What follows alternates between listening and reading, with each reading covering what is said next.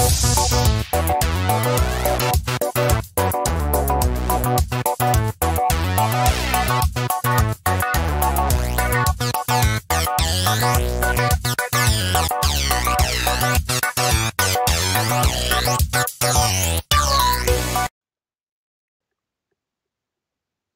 what's going on everybody? It's Slappy McPhee, and we're back here again to go ahead and do another tutorial. This time around, we're going to go ahead and kind of do an abridged version similar to the initial install video that we posted up recently. This one's going to actually go over using the SDFormatter tool and also Win32Diskimager 32 and that kind of stuff. So first thing that we want to do is that as we kind of discussed previously in the other video, the SDFormatter, the most recent version that you can find is SDFormatter 5. And there's been some various issues that people have had with it. So we recommend that you actually use SDFormatter 2. So we also have a copy of that. And I'm going to go ahead and open up the browser and head on over to our downloads. And we recently added an entry for that. So the SDFormatter 4 utility for Windows. We're going to go ahead and download, and you'll go ahead and save the file, extract it, and install it. I'm not going to go through those steps, but it's pretty cut and dry and plain and simple. Once you have SDFormatter installed, you're going to go ahead and want to place your SD card into your reader.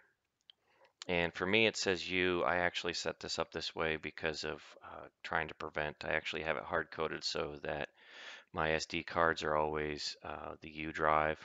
I did that in Windows.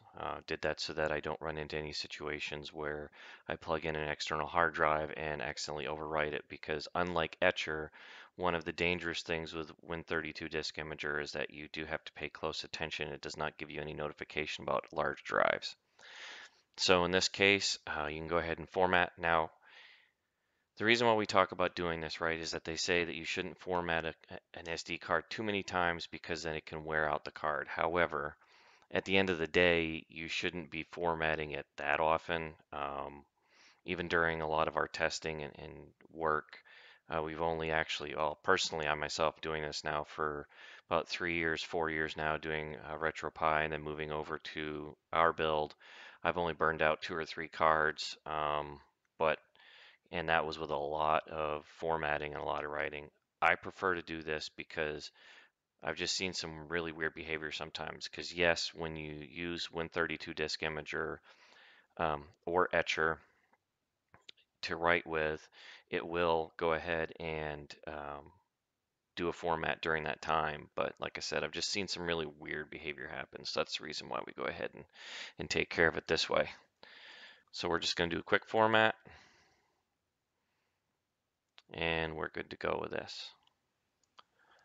And now we can exit. So now with Win32Diskimager, you're going to go ahead and head back to the website and download the copy of the image.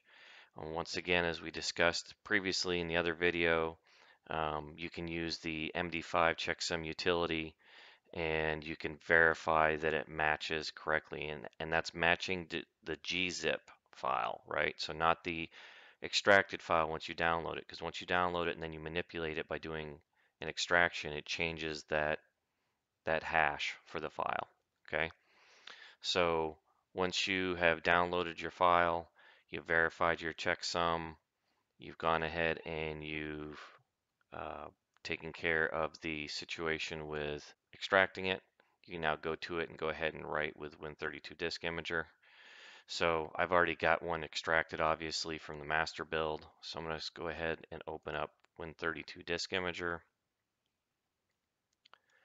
right, and open up the file.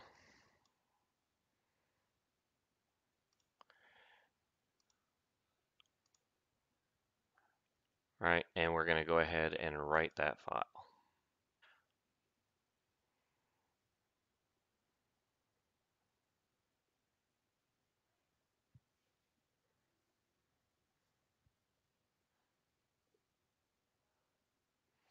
and we're going to go ahead and let this write, and through the magic of video, we will come back with this once it's completed.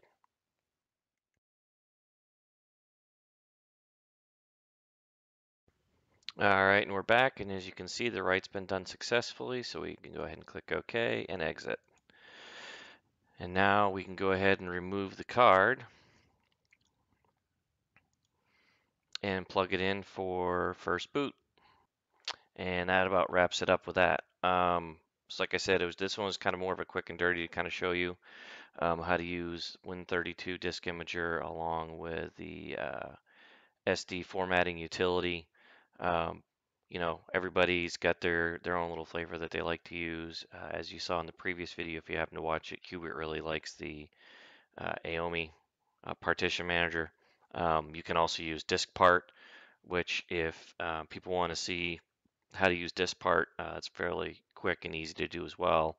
So leave down in the comments below if you want to see that or not. And we look forward to seeing you again on the next video.